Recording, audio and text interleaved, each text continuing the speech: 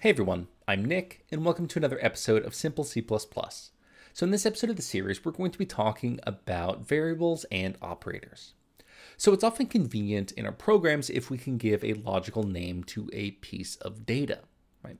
So instead of just having the number 10 or 12, we can give it a name like sum or product. Now, let's look at the basics of how we can do this. So we have a simple C++ program already set up. So we're including print already, so we can maybe print some things out to the screen, and we have our main function. Now, the way that we get started with a variable is we first have to declare it. And this is basically just telling the compiler, hey, I want a particular data type with a particular name. So for a declaration here, we can say, I want an integer named a. Right? And that's all we really need to do to declare a variable. We just need a type and a name here. Now we can go even further with this, and it's often good practice to do so, where we can do both declaration and initialization. So here I can say I want an integer named a, and I want to set it equal to 5 here. And the compiler will go ahead and say, hey, okay, every time you use a here, I'm going to know that it's an integer. So whenever I do operations with a, I know that a is an integer. And in this case, a is going to be initialized with the value 5 here. So furthermore, we can maybe make another integer named b, give it the value 10, and we can create an integer sum here and set it equal to a plus b here. So in this case, because a and b are integers and we're using this addition operator, we're doing integer addition between a and b. So our compiler is going to use the information about this type, right, integer here, to know what kind of instruction it needs to generate here. And furthermore, it knows the size of these values here. So 5 and 10 are both integers here, which tend to be 4 bytes in size. So the compiler needs to make sure to reserve usually 4 bytes of memory for each of these values here. Now we can use other types as well. So instead of integers, maybe we can use floats here. So we can have fractional numbers. So instead of 5, it could be 5.0f, right, for a single precision floating point number. Likewise, 10.0f for 10. Now in this case, right, our addition operator here has a slightly different meaning.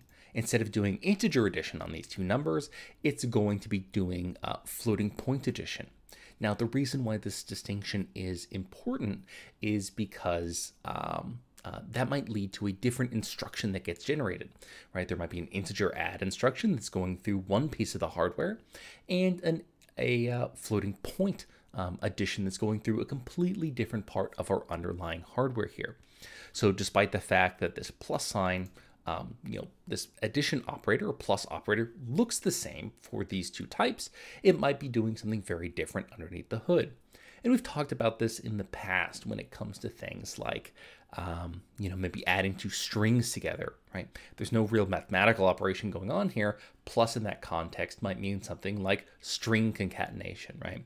Where we're combining two strings together into a new string. Okay. Now, we've done some addition here. We can also print out our result. So we'll use std print like we looked at in the last video.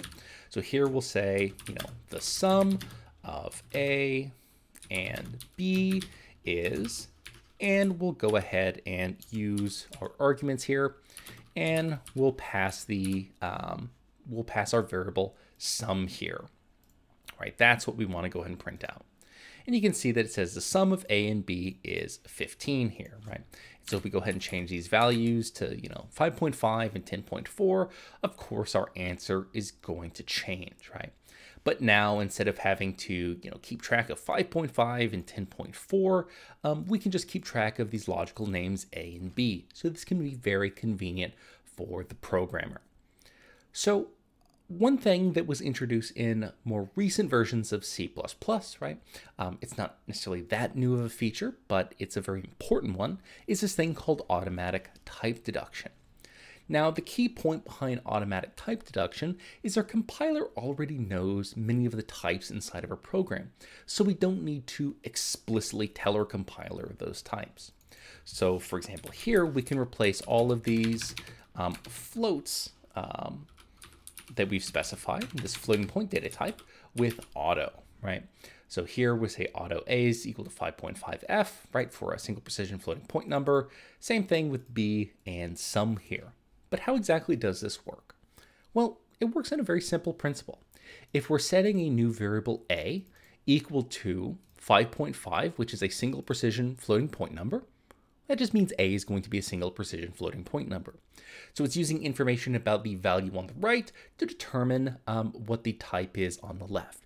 And our compiler already has to do this kind of type checking to make sure we're using things correctly. So there's no need to really tell our compiler in advance that this is a float. It already knows that information by looking at the value on the right side of our program. And this can be convenient for a number of reasons, right? One, if we have very long types, say for more complex data structures or templates, the names of our types can get quite long. So instead we can use something like auto as a convenience. The other thing, it can prevent unwanted type conversions here, where the value on the right is one type and we accidentally cast it to a different type by manually specifying. Here, we can't even make that mistake because we've told our compiler, hey, basically just use whatever type is on the right-hand side. Now, one of the things we can't do with auto is we can't just declare a variable with auto. And this should be somewhat intuitive, right? So you can see here, if we try to compile our program, right, without by just declaring A, but not declaring and initializing while using auto, it says declaration of auto A has no initializer. So auto requires us to do initialization. And like I said, that should be somewhat intuitive. If we're using automatic type deduction, our compiler needs some information to deduce the type. If we just declare A, our compiler does not have enough information. Does not know if it's an integer, a floating point number, or even if it's something like a hash table.